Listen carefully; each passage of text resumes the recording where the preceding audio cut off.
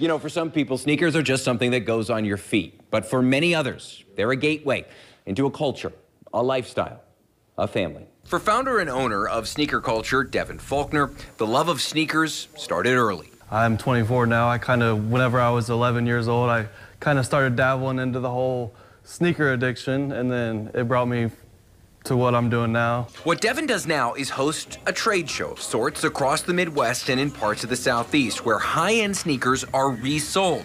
The aftermarket for sneakers has exploded in the past decade, with some estimates suggesting that the resale industry is worth more than $15 billion.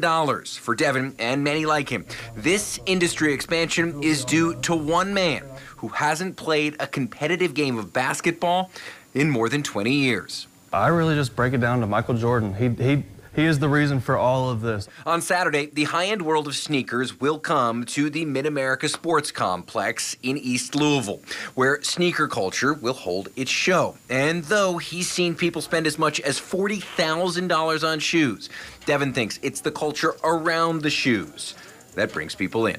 A great show for an opportunity for all the sneaker lovers to come together in one building, all like-minded individuals, do what we all love best. Now, Sneaker Culture this weekend isn't just about buying and selling. They'll also have people like sneaker restorers there, where you can turn something like this into something like this. Trash into treasure.